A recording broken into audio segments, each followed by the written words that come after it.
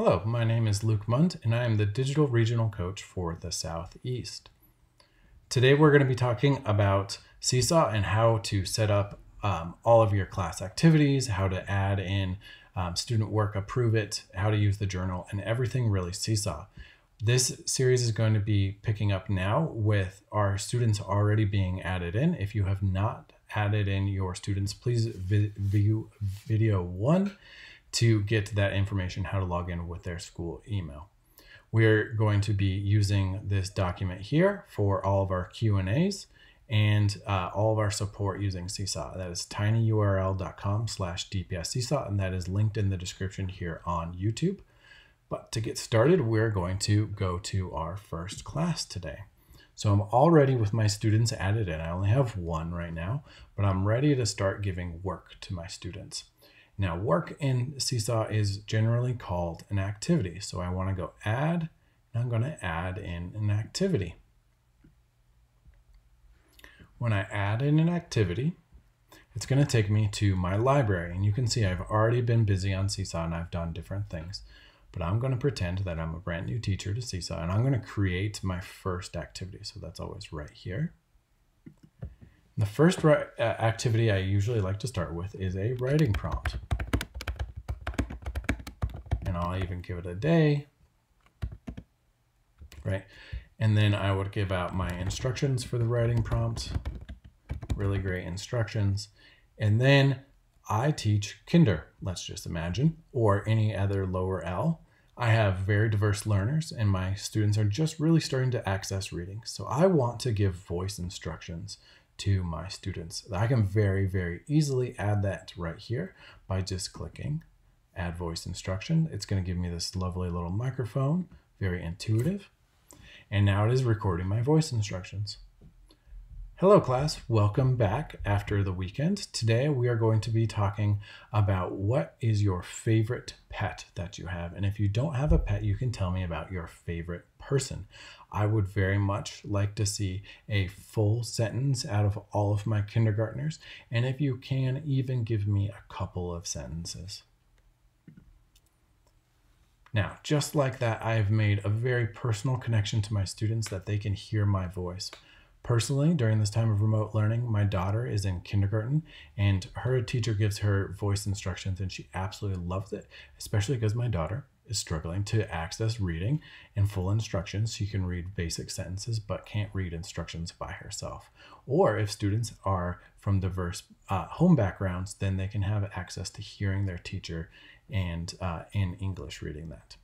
I can then add in an exemplar or instructions here. So I'm going to go ahead and do that. And since this is a writing, I'm going to go to my note. We will visit the other 5 options for adding an exemplar and student work here in just a little bit. But my notepad here is where I can add in my writing. So here's where I would give a very nice sentence exemplar for my students. Very nice about my favorite pet there. And then I'm going to attach it up here at the top right. I can then record myself again, or I can go back and edit it. And I'm going to attach it. So now my writing prompt for Monday has a title, has instructions, has my voice instructions, and has an exemplar. That is so awesome. I am really excited for this activity, and it was super easy to get my kids writing just a simple sentence, but was a great way to get it going. So I'm going to hit save. And it's going to then ask me, what would I like to assign this? Of course, I want to assign this to my kindergarten class. So I'm going to go down here to Mr. Munn's class, and I'm going to send it to my class. But wait, what if I wanted to make this assignment more differentiated? So I wanted to challenge my best students to give me 2 full sentences, or maybe I just want my students to take a picture if they're having a really hard time writing. If I go edit students right here, I can then select which students I'm going to send this activity out to. Now, I only have 1 right now in my class because my other students are being added in, but I would then choose which students I would add to this assignment. It will then say that it's assigned to 1 student, and I can assign that out. So in just a couple of minutes, I have added in my first writing prompt to my students. This appears in their activity list, and I really like Seesaw because it's designed for little kids, and especially lower L, but really for all kindergarten and middle school, and that it's very intuitive with bright colors, big words, and it's easy because the activity list is a flowing list, whereas I add an activity, and when the students add a response, this goes away. So their activity list should be blank, hopefully by the end of every day, but more likely at the end of every week. They should have this cleared out. Once it's cleared out, it's actually going to go to their journal, and I'll show you that in just a couple of minutes. But let's go and add in a different type of activity. So for my next activity, I actually want them to do a little bit of math work. Right, give it a name, give it some more instructions. I would add voice instructions here, but we've already gone over that. So now I'm going to give them an example. And for this one, since it's math, I really want my kinders or my elementary students really drawing this out because I want to see their work. So I'm going to give them a simple problem.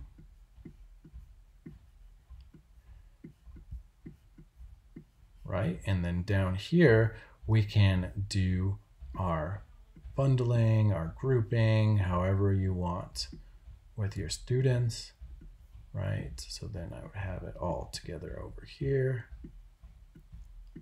And so I can show my work in the drawing much easier for my students.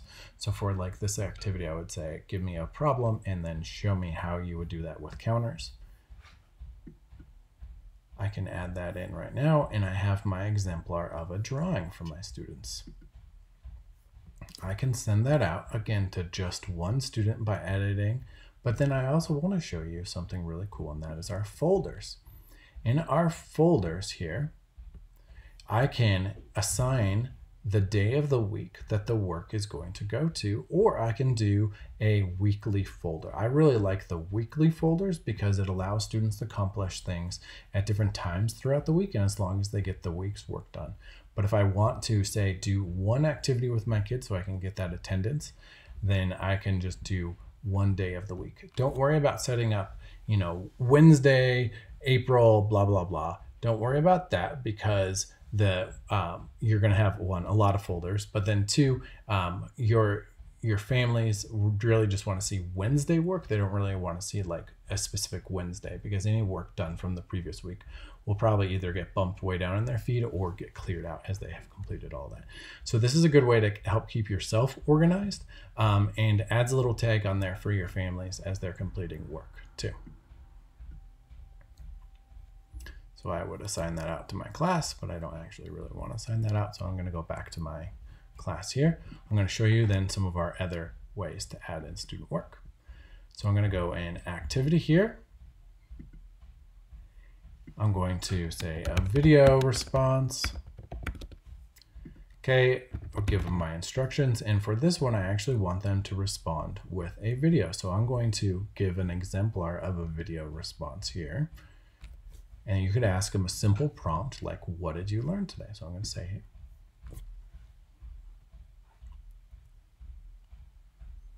hello class, I'm so excited to see you all today. I miss you like crazy, but at least I can see you digitally like this.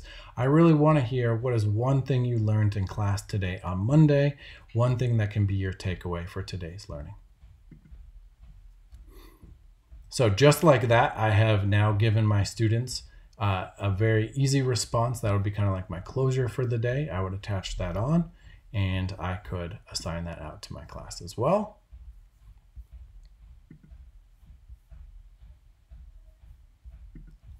Assign that out.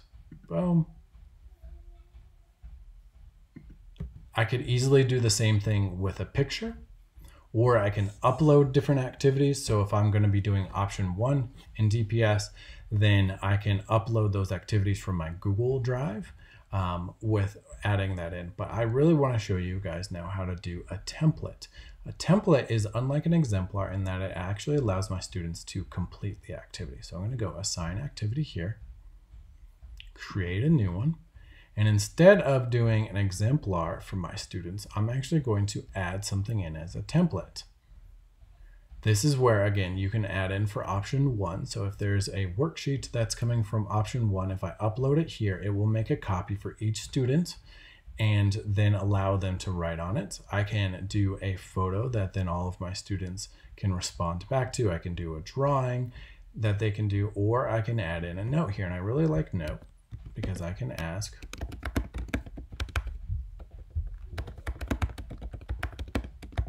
a question of my students here, and they can write back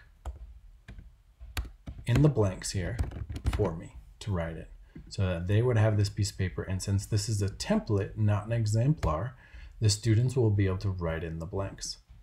If I have a worksheet that, say, I really liked that I've been using in my kindergarten class or whatever grade level class before, I can just upload that worksheet here and my students can fill it in. The other day, my kindergarten daughter was working on a number chart where she filled in certain boxes on the number chart, and it made a nice little animal for her to do. She absolutely loved that. The teacher just uploaded that, something that she does every spring with her kids, and the students were able to complete that as well. So that is how I can do a template, and that's the difference between a template and an exemplar.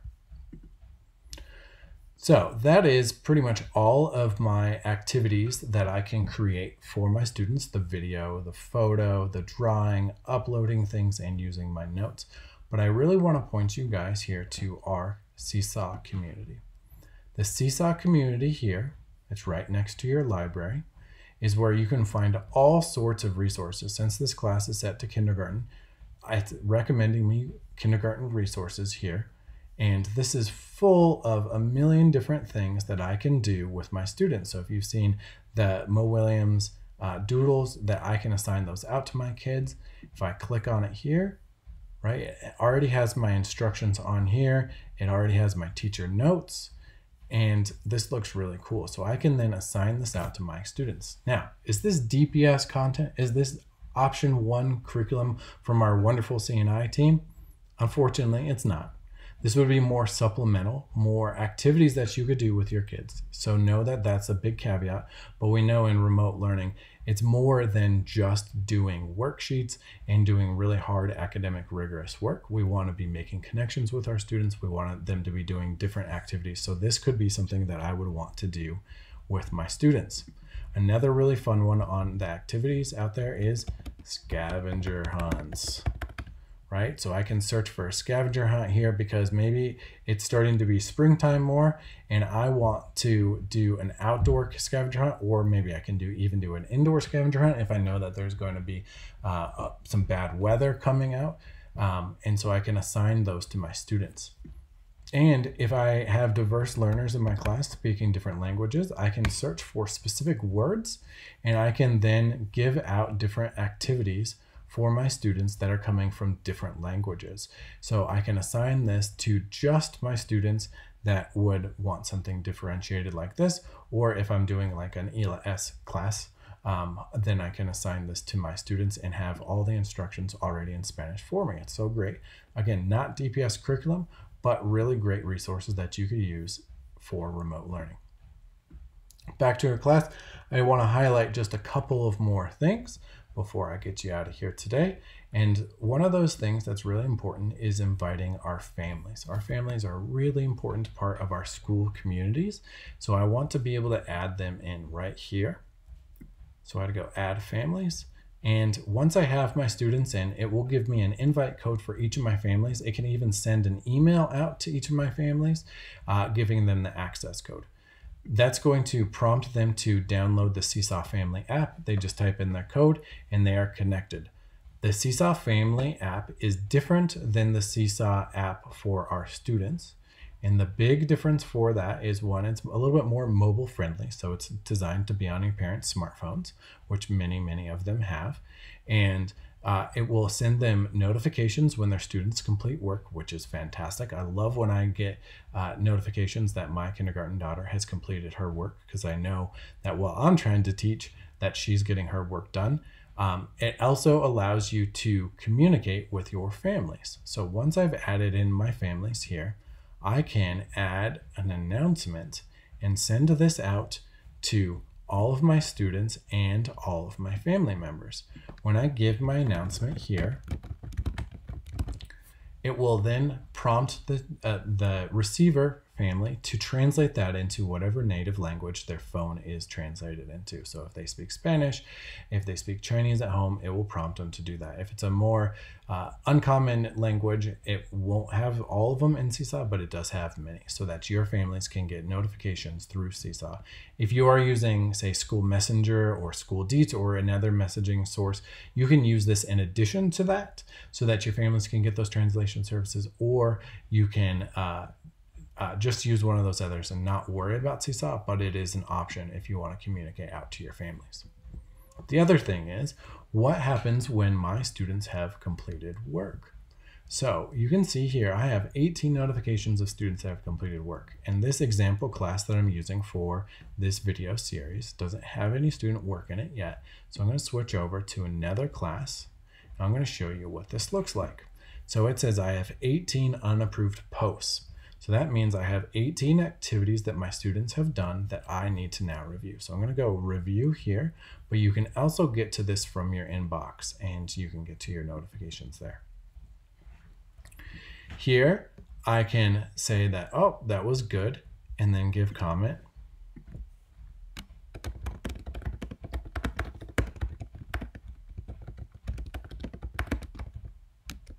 Right, so I can add in a comment. My student will then get a notification that they have received a comment from their teacher.